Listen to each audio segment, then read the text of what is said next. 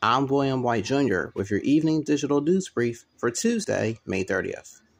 A man is dead and a woman remains in police custody after a shooting occurred earlier this morning in Bristol, rural Bucks County. People were enjoying themselves and having a nice day as one of the shooters remains at large. Police need your help on finding the suspects. No weapons weren't being able to be recovered. Nobody has been arrested. The cause of it remains under investigation. A man remains in stable condition after a shooting occurred on the Center City platform.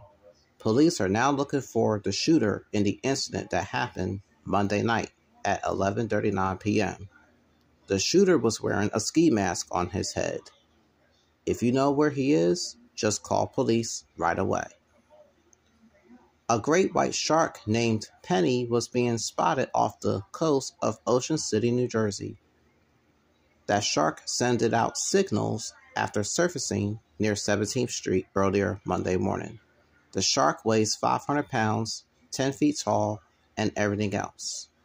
The most recent shark attack happened in 2006, and we're being told that a lot of people were killed in that year. If you're a fan of the Broadway musical called Beetlejuice, get your tickets while you can. This iconic musical is going to be held at the Academy of Music at the corner of Broad and Locust. The time that it ends is on June 11th.